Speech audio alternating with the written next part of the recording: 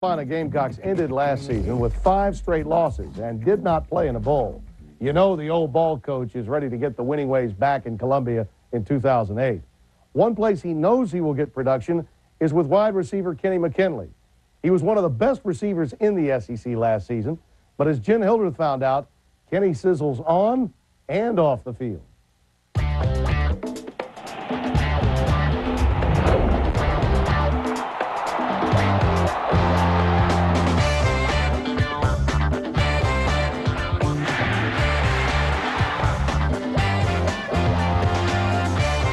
This could have been a very different summer for South Carolina's Kenny McKinley. After a stellar junior season, the Mableton, Georgia native thought about taking a big payday in the NFL. But for McKinley, he just wants to enjoy the college life a little bit longer. Yeah, I can't lie. I was thinking about it, it's money, but then it's always just 1 year. You can always wait 1 year and come back in college, man. It's the best time of your life.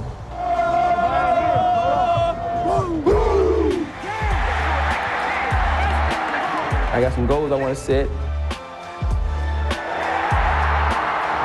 break some records, and just start a foundation and be the one I can say, well, we started winning SEC championships that year, my year when I came back.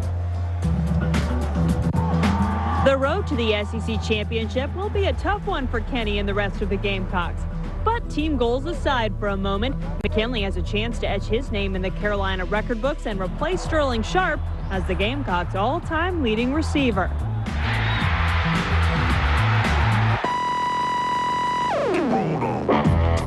Now, see that guy's name up there? Yeah. Sterling Sharp? Yep. Are we going to see your name up there on a plaque? Yeah, hopefully you'll see mine up there one day. And after this season, hopefully it'll be up there. I come out here sometimes, and I just come out here like it is today. Nobody really out here, and I just look at it and like, man, Kenny McKinley, all-time leading receiver. I mean, that's a big accomplishment. Not too many people can say that they've accomplished. And one day I hope my name is up there. If McKinley is going to make it to the top of the receiving charts at Carolina, he knows he's going to have to continue to work hard in the offseason on all the little things. That's the jam. All right, Kenny, so say I'm a DB trying to cover you. How do you get open? How do you beat me and get past me and catch the touchdown? The first 5 yards is the main point of getting open. Everything I do, I try to make it seem like I'm going the opposite way where I'm really going. If I want to do a slant, I might just work my feet a little bit, fake like I'm going to here, and I'm coming back this way. Okay. So it's all about dancing. So I try to get up on you? Yeah, that's what the DB gonna do. The DB gonna try to get in your grill and all that. All right. So if you quick enough, you can leave him standing, hitting the air, and you run right past him. Call it a double step. So I'm gonna work my feet, give a hard step here, and I'm coming this way. So you think I'm coming when I get a hard step here, and I'm coming back this way. Yeah, come back this way. All right, now don't tell me what you're gonna do. All right, I ain't gonna tell you what I'm gonna do. I'm gonna tell the camera what I'm gonna do. Okay, I'm gonna listen. You run around the standing girl. You just try to guard me. Okay. All right. All right. That's how you get him at the line. Just work your feet. Work your feet. Man, your feet do move fast. So what are some of the little drills that you've done or things you've done to get better with your footwork since you've been here? Honestly, I'm gonna tell you the true thing that really got them better is playing basketball. Yeah. Like if you get a ladder and do just ladder drills, this way, just working feet down the ladder. All right, we know you have to catch the ball, obviously. So once it gets to your hands, how do you take care of it after that? The first thing is off instinct. Every time I catch the ball, I'm trying to tuck it away. Some people, they might use their body to catch the ball, or I don't know, some people catch like this. I just try to catch the nose of the ball and make sure I get the ball and then tuck it away. I fumbled one time since I've been here, and you don't want to come to the sideline after making a fumble. So every time I catch the ball, tuck it away. If you had to do a little dance, I know you can't now, but if you had to, you said you got the footwork. Oh, I got the footwork. Can you break it down? Lean with it, rock with it, lean with it, rock with it, lean with it. You know what I'm saying? I do all this.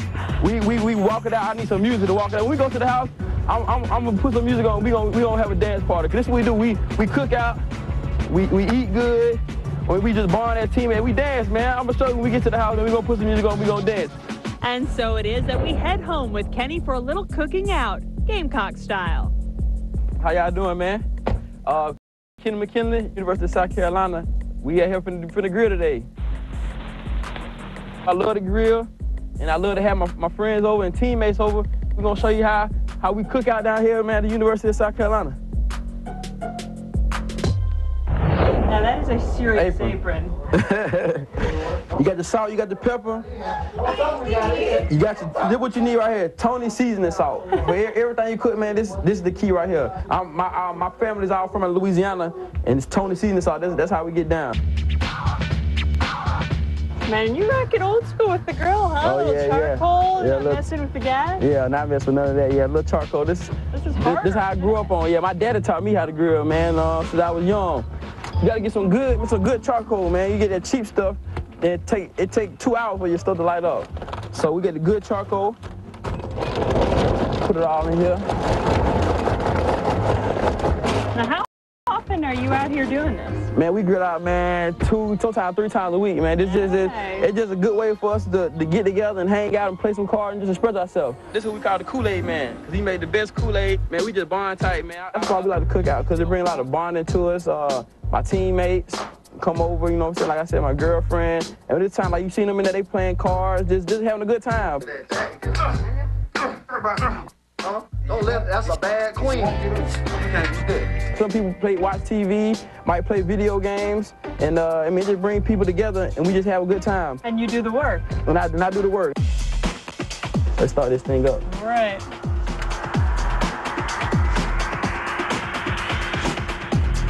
Children, don't try this at home.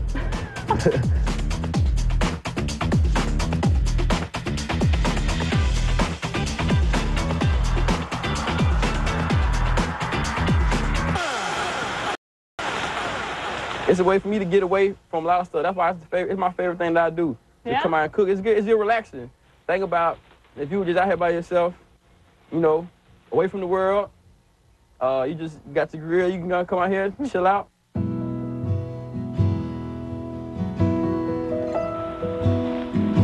My father actually taught me how to cook. He been grilling. When I was growing up, he was always grilling. Like I said, he was out there, man, in the cold, 30 degrees. He out there grilling. So my uncles and my daddy, man, they've always cooked. So they passed down on to me. Hopefully, I pass it on to my children.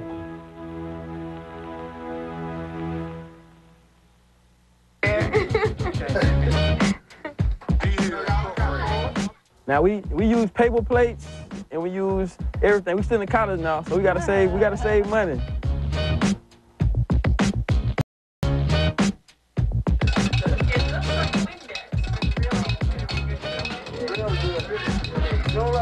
Get you a cup.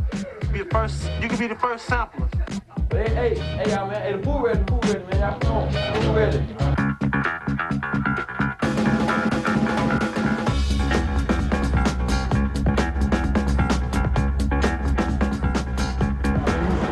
They all in there having fun. I'm out here by myself.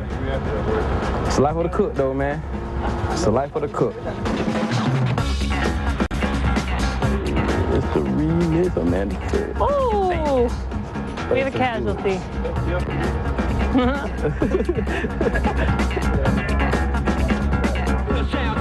Good eating right here. This kid McKinley, you see it? We like it crispy on the end. Yeah. Like I'm burnt to a crisp.